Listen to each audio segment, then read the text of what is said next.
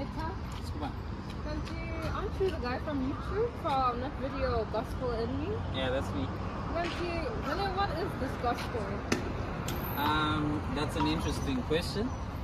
The gospel is the good news. Basically, that's what it means. It's the good news of how Jesus paid for our sins, so that we could receive his perfection and his righteousness just by believing in him. So, let me give you this illustration. Right, so I've got two branches here, right? Which one do you think is dead? Definitely this one. Right? Because it's withered and it screams dead, right? And say this represents those people that you think, well, they are definitely sinners, murderer, rapist, all the things you can think about, right? And then this, say, represents the person who gives a lot, the person who's very moral, does a lot of good deeds, right? But this is what the gospel does. The gospel views both of them as sinners. Imagine that. The Bible says in Romans 3:23, yes, for all have sinned and fall short of the glory of God.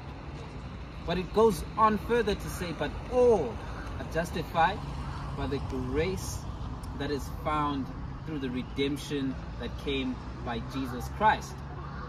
So in essence, both of them are dead. But when they put their faith in Christ, we are born again. He gives us new life and new righteousness. So God gifts us God's righteousness, like this jacket. And when he sees it, he sees us and he sees you. If you believe in Jesus, he doesn't see your sins.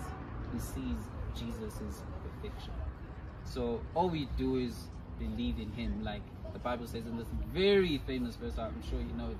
For God so loved the world that he gave his only begotten Son, that whosoever believes in him will not perish but will have eternal life.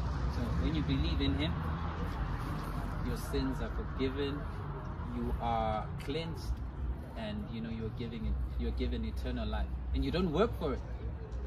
It's a gift given to you. So in essence, that's the gospel. All right. Well, thank you for your time. Thank you.